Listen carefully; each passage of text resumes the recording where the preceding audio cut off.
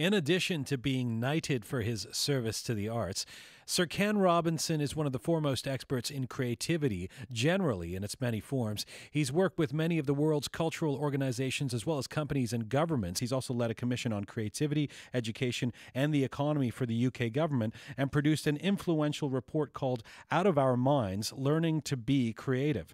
Sir Ken is a past professor of education at the University of Warwick, now professor emeritus. He's received numerous honorary degrees, and last year he won the prestigious Peabody Medal for his contributions to the arts and culture in the United States. He's also a best-selling author, and his latest book is called The Element, How Finding Your Passion Changes Everything. And Sir Ken Robinson joins me now in Studio Q. Hello, sir. Good morning, John. Very good to see you. It's a pleasure to be here. And it was most inspiring to see you speak last night, so I'm glad that I get to see you 2 days in a row. I'm lucky. Yeah, really. And after seeing you speak and knowing a lot of what you have to say and reading your book, there's so much to get to. Let me see if I can get to some of this in this chat. I want to talk about this book, but first, let's talk about your passion for promoting creativity in the education system. It's what brought you to Toronto for this music event. Why is creativity so important to you, personally speaking? I think it's because I've thought for years and experienced for years the fact that so many people have no idea what they're really capable of doing. I meet so many adults who are convinced they don't have any real talents, who spend most of their lives doing things they're not very interested in, bumping along the bottom in a vague state of depression, and feeling they don't really have any special gifts or abilities at all. And yet I meet all kinds of other people who love what they do and have found something in themselves that's transformed their lives. And I think we all have those talents. I think we all have those gifts. And that many people are steered away from them almost systematically by the way they're educated. And I think it's a tragedy. I think it's a tragedy for them, and I think it's a tragedy for all of us. It's a huge waste of human talent. Many people, but including you, hail creativity as the highest level of learning and intelligence. That might surprise some people. Why would you make that case? Well, I think that imagination, which underpins all of this, is the most distinctive feature of human intelligence. It's what sets us apart from everything else on the planet. Very few other things set us apart from all the other things on the planet. But this ability is distinctive. And look at the extraordinary achievements that human culture has brought about. And it shows itself very early on. If you take a small child into a garden and point at the moon, the child will look at the moon. Take your dog into the garden and point at the moon, and the dog will look at your finger, and wonder what your problem is. And this capacity to be stimulated and enlivened by looking beyond yourself is distinctive to human beings. But if you keep your finger near the moon, the dog will see both. Yes, but it'll be thinking about its dinner, in all probability. So I think it's the most powerful capacity that we have. And we're facing a world of extraordinary challenges on every front. And it's this capacity that'll get us through it or not. And we can't afford to squander it.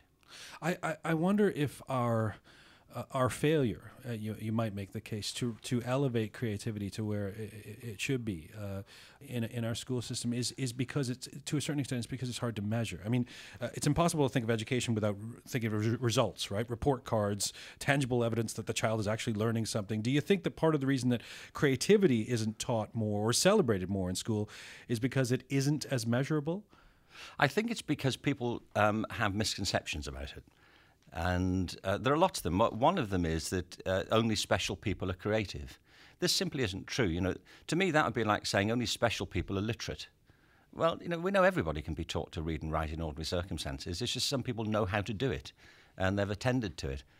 People think it's about special things, like it's only about the arts. But you can be creative at anything, at maths, at science. I mean, some of the most creative people I know are scientists. And people think there's nothing you can do about it. And actually, there's a lot you can do. But you have to start by defining it. And I think a lot of people, particularly policymakers I talk to, are under the impression that being creative is just about kind of cutting loose and going crazy and knocking the furniture down. And, right. And, I mean, it can involve that. Sure, yeah. At times. But really, creativity is about having original ideas that have value. And as soon as you know that, what you move on to realizing is that to be creative, you have to do something. You know, you can't just lie in bed all day and say, you know, I had a really creative time, because you can only really sense creativity by the things that people do. But you can be creative at anything, you know, cooking, at running a radio station, at anything. So the reason I'm saying that is when people say creativity is not measurable, it's because I think they don't understand what it is. It's as if they believe it's some extra thing that happens on its own. So if you want to judge creativity, you have to look at the field in which people are being creative, you know, and say, well, is this creative mathematics? Is this creative music? Is this creative broadcasting? And once you lock it down to the sort of things people are doing, then you can begin to sense whether this is original and good or not. But it is harder to measure than what's 2 + 2, or point out Moose Jaw on a map. You know, right? I mean, it does have a more expansive quality that leads one to think there's subjectivity involved. I mean, if somebody draws something, how are we supposed to measure whether it's good or bad? And isn't that what our school system is based on? Way to go! That's a good drawing. Sorry, you're not very good at that. Yeah, the thing is that our school systems are based on the idea of measurement, and I believe this is a dreadful mistake. You know, that some of the most important things that people achieve don't lend themselves to this kind of quantification. And you're right, people sometimes say, well, it's purely subjective. Well, I don't object to that. You know, some of the most important things that happen in our lives are based on our personal judgment about whether they're important or not. But I think it's equally important not to make a false distinction here, you know, between objectivity and subjectivity. You know, when I work a lot in education systems, and I think they've become obsessed. Policymakers have become obsessed with standardized testing. And, you know, standardized testing has a place. You know, I mean, I was saying recently, if I have a medical exam, I want some standardized tests. You know, I want to know what my cholesterol level is compared to everybody else's. I don't want it based on some personal scale my doctor invented in the car. You know, I don't want to say your cholesterol is what I call level orange. You know, tell me how it compares. Not looking for creativity. Well, the thing is that there isn't a hard distinction here. You know, if you're going to be a creative musician, you need to be able to play. If you're going to be a creative mathematician, you need to understand the math. You know, if you're going to be a creative anything, you need to control the discipline. Creativity is that extra bit where you're pushing the boundaries and looking for originality. And getting that balance right is really important. It's why I'm saying that being creative isn't just kind of going crazy. It's being in control of what you're doing, but pushing the boundaries into new and unexplored territory. It may be new to you and only to you, or it may be new to the whole world. But it's not just going into free fall. You know, it's having a balance between imagination and speculation and learning things. It's why I don't see an opposition between literacy and numeracy and creativity. Would you get rid of standardized testing? No, but I would get rid of the obsession with it. You know, education in the end is a very personal business in the sense that you can't make anybody learn anything they don't want to learn. You know, in Canada at the moment, there's something like a 30% dropout rate from schools. And, I mean, that's an appalling statistic. And I say it not against Canada because it's even higher in the United States. And even among kids who stay in school, there's a huge level of disaffection. So education has to be personalized. You have to engage how people think and how they learn. You know, if you want to raise reading standards, you have to look into people's eyes and encourage them to want to learn to read. I can't imagine there's a kid in Canada who jumps out the bed in the morning and thinks, what can I do to raise the province's reading standards? You know, how can I help? You know, I'm here at your disposal. You know, they need to be engaged. And that's the skill of great teachers. And this culture of standardized testing, I think, is depriving teachers of the essential freedom they need to do their job properly. So Ken, these are hard times, as you know, particularly for the arts in schools. And when music educators are faced with cuts, they often resort to defending learning music in terms of how it will improve a student's academic achievement in other disciplines as well, like math or English. But back in 2000, two Harvard researchers, Ellen Winner and Lois Hetland of Project Zero, conducted a study which said that arts educators shouldn't justify by comparison. They wrote, the arts must be justified in terms of what the arts can teach that no other subject can teach. This is something to what you were talking about last night. What do you make of this? Well, there is a case for saying that work in the arts encourages improvements in other disciplines. I don't like the word subjects very much, but I think in other disciplines that's true. And in a way, that's not, as they say, rocket science. You know, I mean, if kids find things they're good at, that they enjoy, that energize them and raise their confidence, their overall performance is likely to improve. And there's a raft of studies that show that that's the case across the board. But I agree with Lois Nell, and I know them, and I knew them when they were doing the study, that I don't want to defend the arts or music on the basis that it helps people do mathematics better. I don't want to defend mathematics on the basis that it helps people to draw better. You know, there are things that are inherent to these disciplines which are important in themselves. You know, there is something about making music, listening to music, which appeals to our deepest sense of humanity. And I don't want to explain the importance of that because it helps you to understand grammar. You know, you should understand grammar anyway. So, yes, I believe strongly that there is a powerful case for the arts in their own right. And the fact is that at the moment in Canada, you know, the arts are falling lower and lower down the hierarchy in education.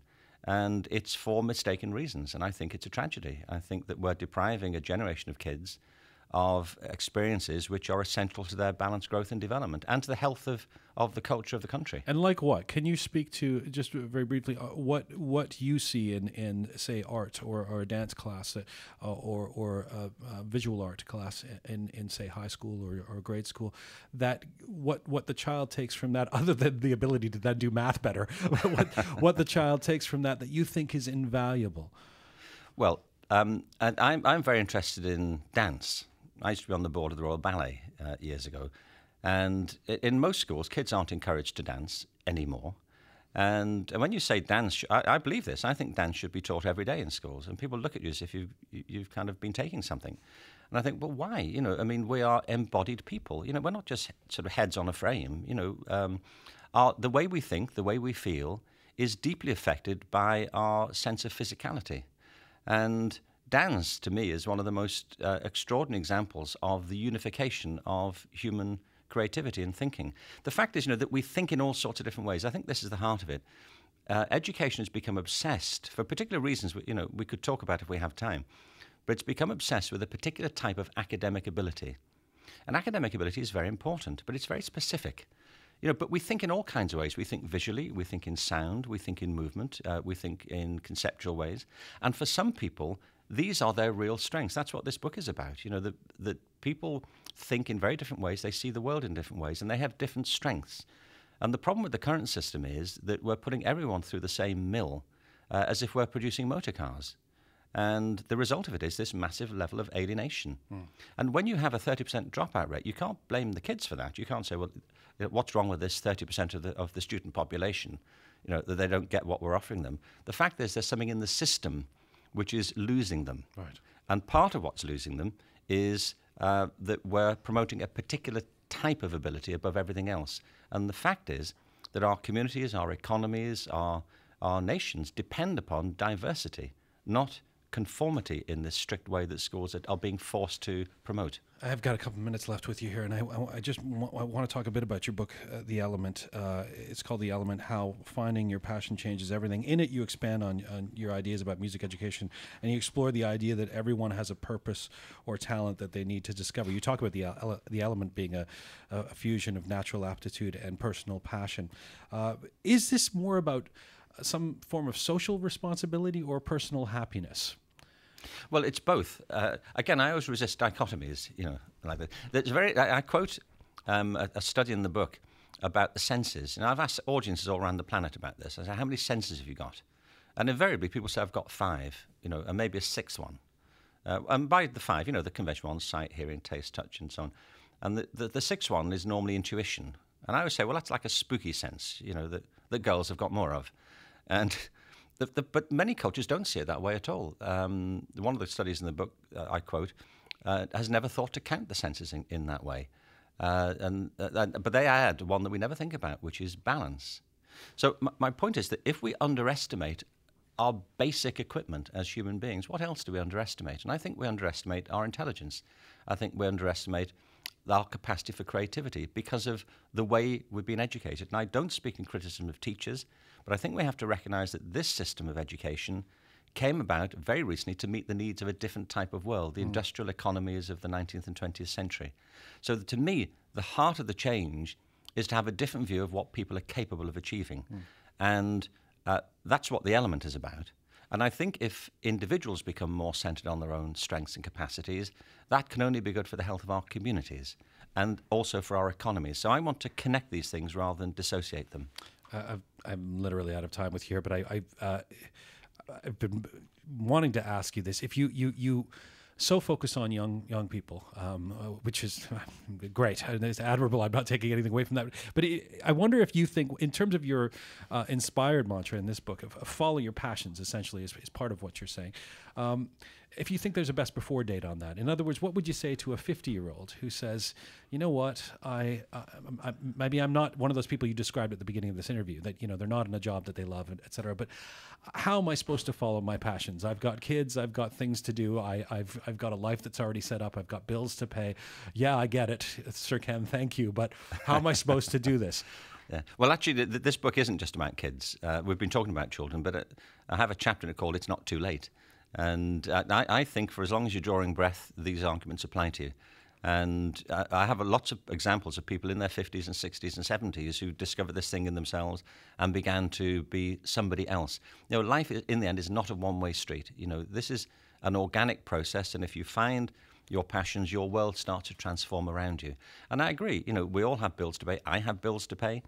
And this isn't some kind of loose romantic argument. But in the end, your life is likely, I think, to take on greater purpose and meaning if you're doing things that fulfill you. And I think you have a responsibility to yourself to do that. And by the way, if we've learned anything over the past few months, it's that all the old bets are off at the moment. Right. We're all going to have to reinvent ourselves. Right. So this is the perfect moment, whatever age you are, to start to think about it. It's a great pleasure to have you here. Thank you very much. Next time longer. Thank you so much, sir.